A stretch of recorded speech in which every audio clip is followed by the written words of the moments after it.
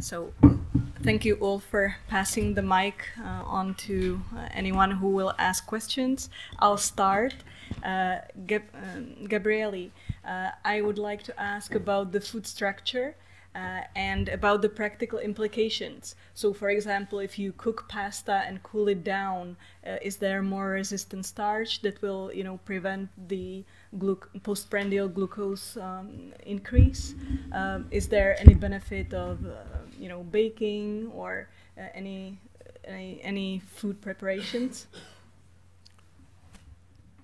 Well, food preparation has some impact on the glycemic index, but it's not huge. It is much more important the food technology which you employ that can make a difference. For instance, even if you are utilizing dietary fiber, and if you are going to disrupt the structure that you get in natural foods, in fruit or in beans, where there are fibers around the carbohydrate, you are instead introducing fiber in a food. Even if you are using the viscose fiber, we did this experiment with glucomannan. We repeated the experiment in a condition where other foods were present in a meal. And the impact was much lower because viscosity is going to be diluted by the fact that there are other foods. So the food structure is the most important thing. If you are utilizing technology which are not going to disrupt the food structure, that will improve the impact. What you do at home, if you are cooking the pasta for 20 minutes, certainly this is going to increase the glycemic response. But in Italy, we will never cook pasta for 20 minutes, so that's not the way to do. In any case, I mean, that's one possibility. But it's much more important food technology than what you do at home. And nowadays smoothies are popular. How much do you disrupt the structure of the foods when you're preparing smoothies? Even if you use whole fruits, you completely disrupt it, right? That's completely disrupting. It's not the same as fruit juice, but certainly it's not the same as fruit. There are good data showing that if you are smoothing the fruit, the blood glucose response will certainly increase, and same with vegetables. And also, if you are utilizing beans, if you are processing beans at home and you are smashing them, that's not so much for the impact it has on the structure of the granules. But if you utilize food technology which is making a kind of flour from beans, then all the properties of bean of having such a low glycemic response will be in large part destroyed by the fact that you have disrupted the food structure. So we should be much more interested, much more concentrated on this aspect of not distressing the food too much with the food technology that unfortunately the food industry is utilizing to a large extent today.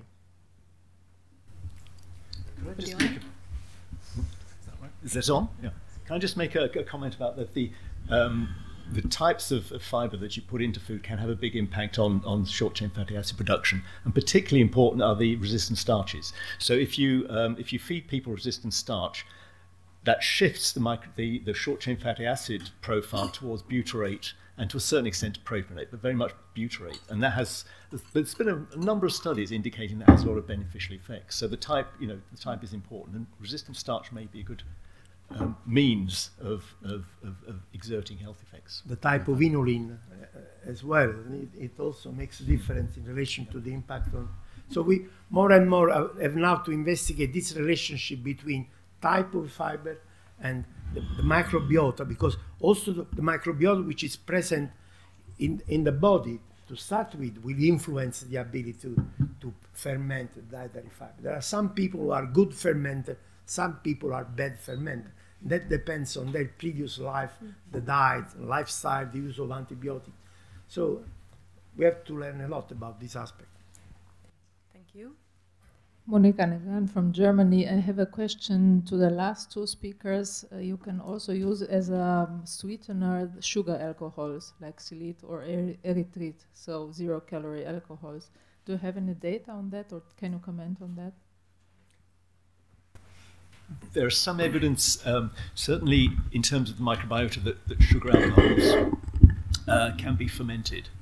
And I think there are sort of limits on how much are suggested to be incorporated into foods, because that can lead to diarrhea, loose stools, because it generates a lot of short-chain fatty acids. But, does that answer your question? I haven't seen data on that either. So I think the recommendation is to limit the intake because of the effect mentioned. Martin Stetzkowski from Germany. The idea behind the resistant starch is not cooking the pasta about 20 minutes. It's to sleep, to cook the pasta about 8 minutes, and to sleep the pasta in the fridge about 12 hours, and to reheat them. So do you agree with this sort of remark for the resistant starch? I'm aware about the impact of cooking and then cooling and then reheating, particularly with potatoes. So there are data showing that in potatoes, by doing that, you can increase the amount of resistant starch. It's not huge. You can have some, let's say 10-15% of the starch which becomes resistant. I don't know if with pasta is exactly the same, but it can be possible. The problem has to do with gelatinization or retrogradation of starch. The starch, in order to be digested, has to be gelatinized. So it has to be combined with water. If you instead retrograde the starch by taking away the water, then it becomes more resistant to digestion. And so also, that's why, for instance, parboiled rice is the same process. Parboiled rice has an outside part of the rice which has been retrograded because it has been it has undergone high temperature but without water. So it retrogrades, and that makes the starch to be less susceptible to the action of the digestive enzyme.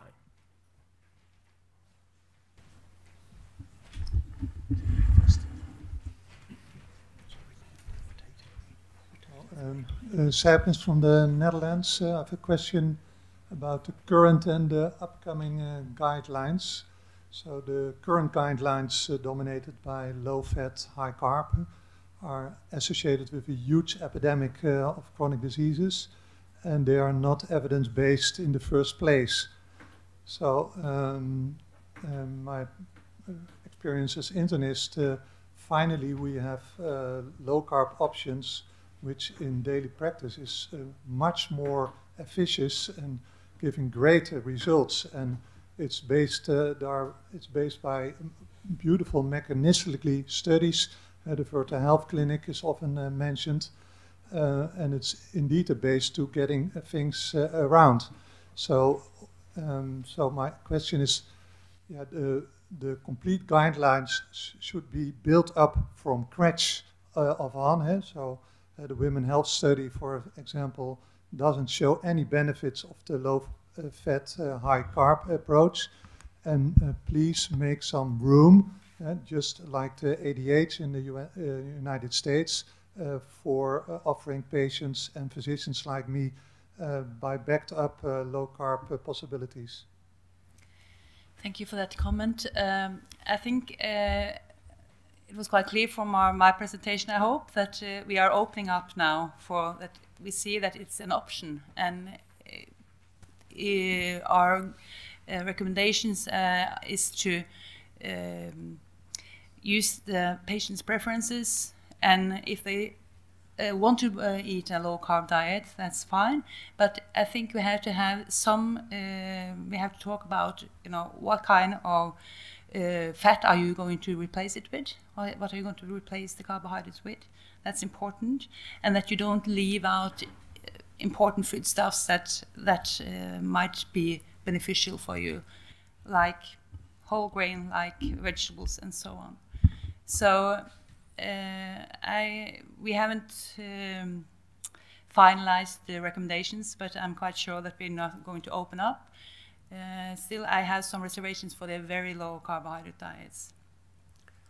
I think we have to move more and more to look at the quality of the carbohydrate. Because if somebody is having a high carbohydrate diet because he is drinking 2 liters per day, like many people in Latin America do, of soft drinks, okay, then it's much better to reduce carbohydrate and increase, for instance, monounsaturated fat or other type of unsaturated fat. The Mediterranean diet is a diet where the amount of fat is rather high, but it's the good fat. Conversely, if you are a vegetarian and you are eating 70% of your diet calorie coming from fruit and vegetables and beans, I mean, that would be, why should he cut is the amount of carbohydrate? He is eating the right type of carbohydrate, and he better goes on with this diet. So focusing on quality also increase the personalization of the diet. Gives more emphasis to the possibility to personalize the diet. And that's what we are moving towards. Reinhold Gellner from Münster, Germany. I have a question to you. You said that the meta-analysis with 23 studies involved mainly studies with low calorie for weight reduction. But you give a recommendation for normal people who want to keep their weight. So were there studies with isocaloric nutrition in this meta-analysis, and how many people? As if I remember it correctly, it was 15 studies that recommended energy restriction and had weight reduction as a goal. But the rest did not give any particular, so that will be 7 studies or something like that, would not give any recommendations for weight reduction. We do give recommendations for people who, for what kind of diet they're going to eat. But as I said, I think perhaps the most potent dietary recommendation we can give is energy restriction and weight loss for the main part of the type 2 diabetic patients. That is much more potent and gives greater impact than changing the macronutrient composition, for example. Any questions? We have time for the last question. A compliment. Many thanks for the good talks. We're in something slightly surreal. A compliment first. Room 4.2 sounds like something out of a George Orwell novel, but in fact, there's been more interesting symposiums here than often in the very big rooms, which tend to play very safe, because you're all much more willing, to your credit, challenge the orthodoxy. The only question I could throw out is there's a lot of literature now coming in about honey, which isn't just a pure sugar. It has chemicals in it put into it by the bees in fairly high concentrations. We like to call it taste. We slap it on our diabetic foot ulcers. But does anyone actually, whether from a microbiota point of view, or from a tolerance point of view, or from an evolutionary point of view, because it's been around for tens of millions of years, looked at honey in its own right as a food modifier, or am I just shooting into the dark?